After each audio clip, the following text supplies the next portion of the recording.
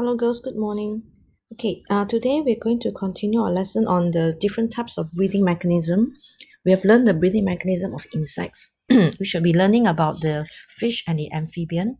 But I feel that we should look at humans first because it's easier for you and you'll be able to make the relationship between the volume and the air pressure if you look at humans because you've learned it before last year.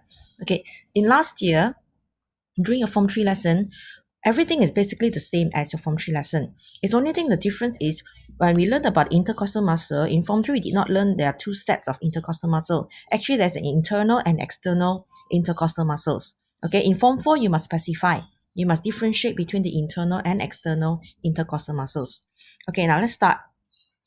Okay, what are the things that actually happen in our breathing, in our structure, the respiratory structure, in order for us to inhale?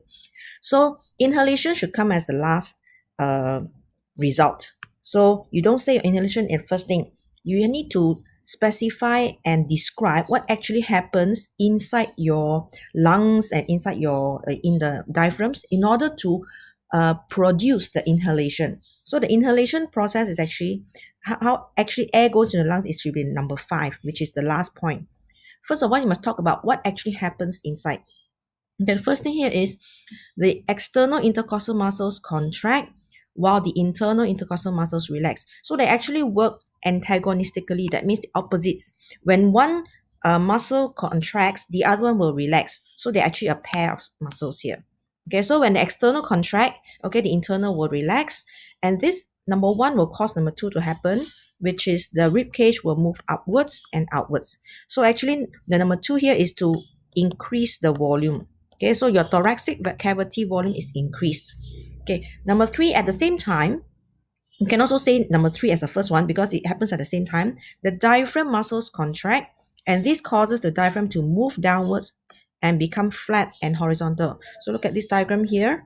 Okay, the original dotted line is the original position, and now it's moved down. So now this both action of the intercostal muscle pulling the rib cage upwards and outwards, and also the diaphragm moving downwards actually increases the volume. Okay, so number 1 and also number 3 actually increases the volume. And when the volume increases, you've learned earlier in your Form 2, the pressure, air pressure inside the thoracic cavity decreases. So now it's a low pressure inside compared to the outside, which is higher pressure. So we have a difference between high pressure and low pressure. So at the end, actually the result is higher pressure air will always move from a higher pressure into lower pressure. So this is your trachea. So that's why the air moves into your lungs. All right. So you must talk about it in this order. Yeah, let's look at exhalation. In exhalation, the process is reversed. Just now, the external intercostal muscles contract. So now the external intercostal muscles relax while the internal intercostal muscles contract. So you just remember one only. When you remember one, you know the other one's the opposite. Okay, so this one, number 1 will cause number 2, which is the rib cage will move downwards, okay, and inwards. At the same time, the diaphragm actually relaxes. Relaxes, that means it will curve back upwards. So originally, when during inhalation, it went down. So now it curved back upwards to go upwards and form a dome, called dome shape. And this causes the volume to decrease. Okay, so number 1 here causes this one to happen. So the volume will increase, the volume will reduce or decrease. And as a result, the pressure will increase. So here you have a relatively higher pressure compared to the lower pressure outside. So when you have an air of higher pressure, the region of higher pressure, the air will move outside. Okay, the air will automatically move outside of the lungs.